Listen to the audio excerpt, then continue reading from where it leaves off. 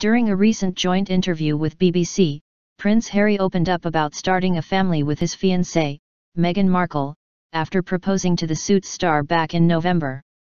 When asked by reporter Mishal Hussain about whether he and Meghan are planning on having kids anytime soon, Harry replied, "Not yet, no, but I think eventually, one step at a time, and we'll start a family in the near future."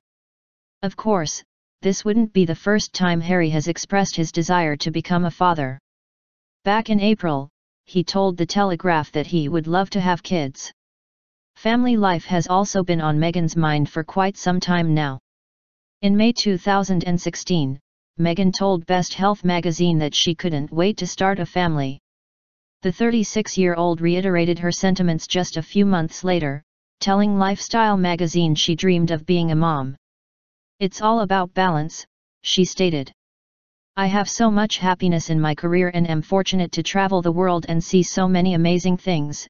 It will also be nice to be anchored to something grounded and in the same place. Raising a family will be a wonderful part of that." When we think about all of the times Harry was out of control cute with kids and Meghan's humanitarian work with young girls, we can't help but believe these two will make wonderful, loving parents whenever the near future arrives.